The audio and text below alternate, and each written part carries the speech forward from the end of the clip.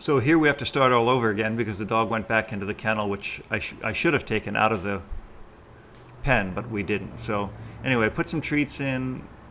He's a lot less responsive this time, or reactive I should say, with my hand there. He's still snarling, but he's not completely fearful. He's just kind of like showing he's not going to dig it. So when I pulled this blanket out last time, he split and really ran out fast. So this time he kind of sits there for an extra second, and he kind of remembers the interaction. He smells me and everything, so he knows. But here we have to get him out of the kennel. Dogs that have these issues, it's usually not a good idea to let them go into a box like this or under a bed or anything like that. That's a negative. Notice when he snarls, I don't take my hand away and I don't push it further. I just let him see that there is no pressure there. That's a crucial part. So here, we'll get him out of here in 1 second. In fact, we actually took a treat in the kennel as a huge step, right?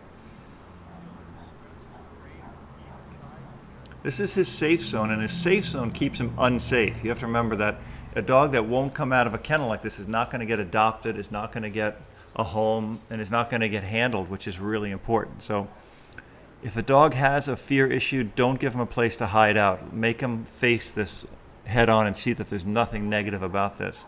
So here, look at the difference the way he came out that time. He didn't split out like in phase one. Kind of just walked out calmly. Takes the same corner position. Very normal for dogs to take a corner position, because fearful dogs will box themselves in a corner and not be able to go anywhere else, which is usually when they end up biting somebody because somebody puts frontal pressure on them. In both phase 1 and 2, notice I stay to the side of the dog. My body is only sideways on the dog during these first 2 phases. You'll see in a little while I do put some frontal pressure on the dog just to test it. But this is the way to decompress this phase or this feeling in the dog. And we do the exact same process again. We do not talk to the dog. We don't try to grab the dog. We push the treats forward. We have the treats available to him if he wants them. But I'm not leaving. I'm not going to leave that kennel. He has to put up with me there. There's nothing going to happen. I'm not going to hurt him. I'm not going to touch him. But I am going to stay there. Dogs that can't interact with humans do not get adopted. So here, watch this. If I hold this treat up, he's still ignoring me now, where before, remember, just 2 hours before this, he was in my lap. So people say, well, he regressed. That's normal. He doesn't know the drill yet. He's learning the drill as we go. So this has to be done over and over and over in 15, 20-minute increments, just being in a kennel with the dog. Let him snarl. If he snarls, I wait till he stops snarling. When he stops snarling is when I take my hand away. I don't take my hand away while he's snarling. I let him work through that. Now here, I think is the point where he tries to bite. Okay, so see, that was the phase that's really important to watch. So pay attention here. You'll see that he bites, but my hand does not move. All he's getting is food, and that's why he kind of spooked out, like, where did this food come from, and gets stuck to the roof of his mouth, so he tries to spit it out. And that was exactly the lesson I want him to learn. Again, he bites, and he gets nothing out of it. There's no reaction from me. I'm not pulling back. I'm not yelling at him. I'm not hurting him. The hand it never leaves his presence. So something positive is happening, even though he's giving me a negative action. I'm not responding with a negative. I'm not punishing him. He's not being dominantly aggressive. He's afraid of that hand. If that hand then hurts him, it only cements the idea that that hand is there to hurt him. So this is a lot easier to do with a small dog than a big dog. With big dogs, we need a lot more protection. But for him to see, okay, now I can take food from the hand. And remember, he did this in phase 2 where he didn't do it in phase 1. Phase 1, he was cool. Phase 1, he never really bit. So the pressure is up.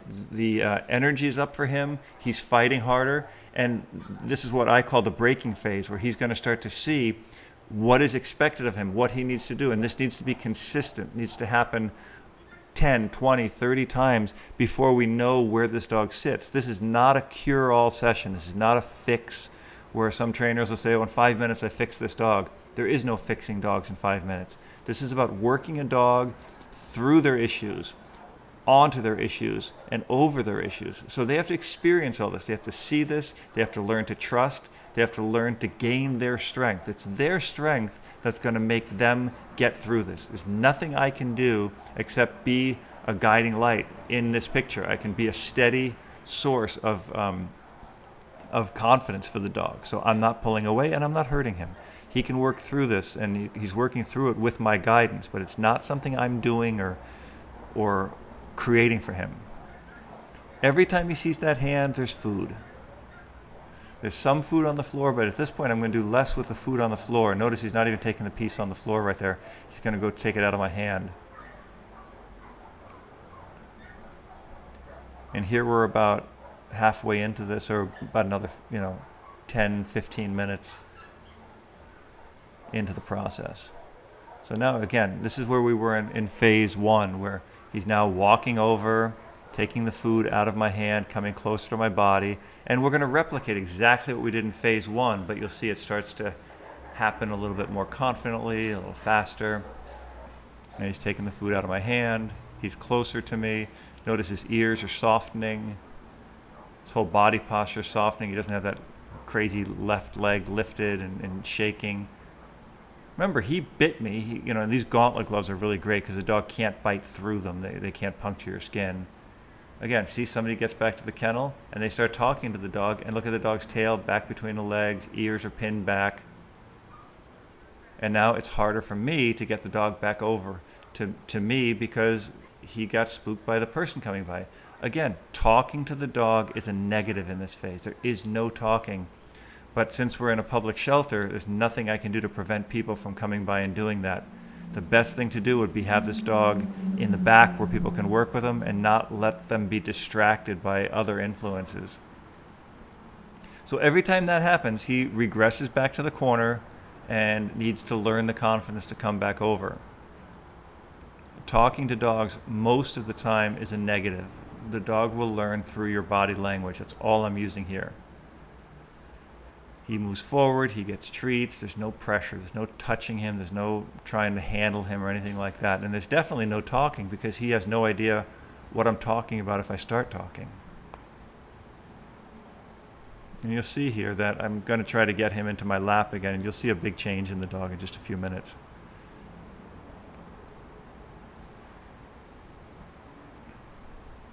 This is all about patience. This is not about crazy technique or great knowledge. This is about patience.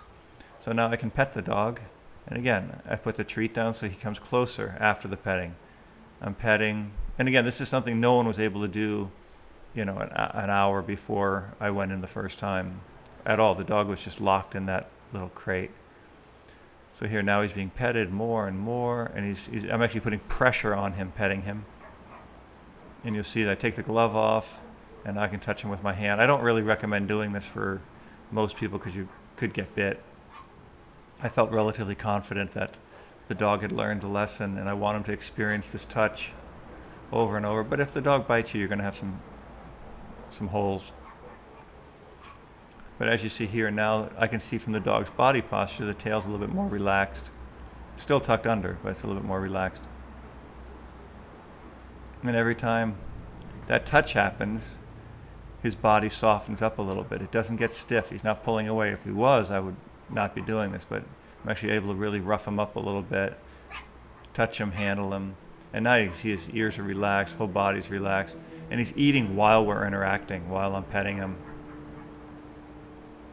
And that would be the phase where I would leave it with this dog. This would be the end of the training for this session, and then I might do another session tomorrow. Even 1 or 2 sessions like this a day for a fearful dog is great. In the beginning, you can start by just sitting in the kennel with the dog and checking your email or texting or reading a book or something. You don't necessarily need to interact with the dog. The dog just needs to see and feel the presence of a human so that he can feel confident about it. It has nothing to do with touching or forcing this on the dog. This will happen just as fast if you're in the dog's presence and are reading. At some point, the dog will come over to you. Treats are great. The best way to do this if you have a dog that has some kind of food drive. Patience, patience, patience.